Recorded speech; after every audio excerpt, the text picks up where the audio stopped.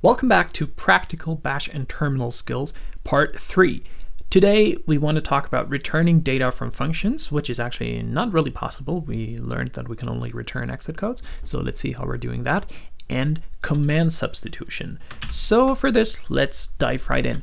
For now, I've thought of a case. Let's say we want to download a specific version of a tool that we need in our CI pipeline, but we don't really know the version, so we first have to get the version. For this, let's build this very simple version.sh.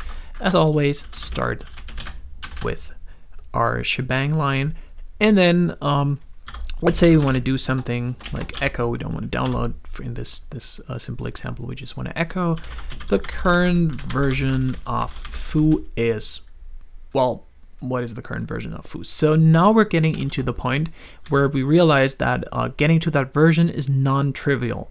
So we have to, let's say, query an API and ask that API what the specific version is. So for this, we need to somehow get the return value of a function in here. And how do we do that? Okay, let's first build our function. So let's say function get latest version. And you might be thinking that we could do something like return 3.2.28. However, that does not work. So I'm using shell check here. So if you look at the bottom line in the screen, it says can only return 0 to 255. These are the exit codes. Other data should be written to standard out.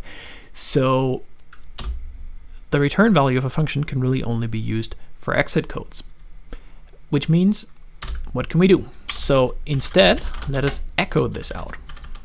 Okay, so how does that help us? How can we catch this? So let's go to here, and what we can introduce is command substitution. So if you do the $sign and then parentheses, inside of here, you can run any arbitrary command, such as our function. So let's run get latest version. Let's see what it does. We have to make it executable, as you learned in the previous script, and now we can run it. And the current version of foo is 3.2.28.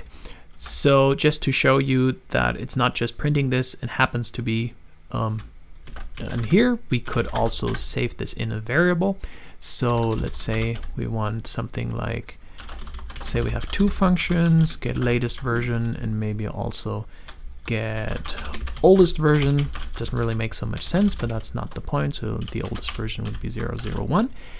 And let's say we want to run both of these functions. So newest should be get latest version, and oldest should be get oldest version. So just to show you, we're now saving this return value in a variable here. And then instead of command substitution, we can just reference the variable here. So let's take the oldest for here, for example. So even though we're echoing in this function, even though this function is being called and it's echoing this, we're not seeing this because the return value, sorry, not the return value, but the standard output that this function is writing to is being caught with this command substitution and saved into our variable. So let's run the script again. And as you can see, we're only seeing, even though we called both functions, we're only seeing the result of the second function. I mentioned standard out here. If you don't know what that is, please wait for the next video where I want to get into different streams.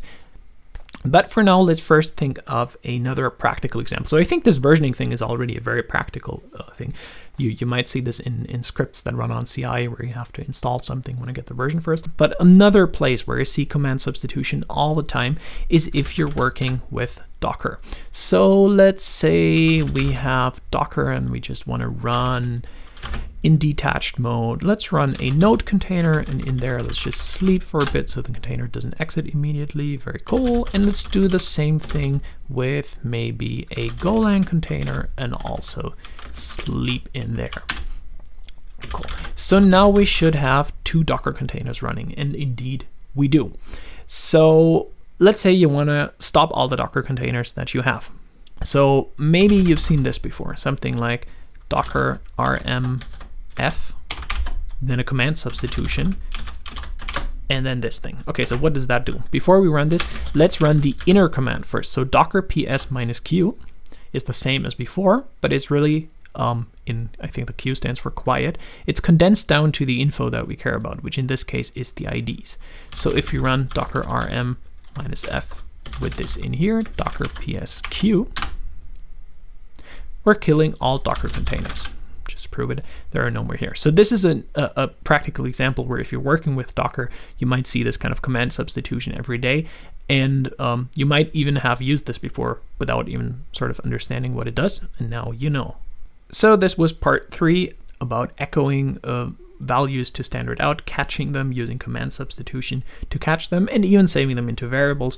So this wasn't originally planned, but I kind of sneaked variables in here. So if we just go back to our version script, you saw that variables were assigned like this and referenced simply with the $sign. In fact, you learned about one variable in the very beginning in the first video about the $, which saves the exit code of the last command that we ran. So thanks for watching for part 3, and in part 4 we'll talk about what standard out is, what standard error is, and what these kind of streams, these kind of output streams are in general. Thanks for watching, and see you soon.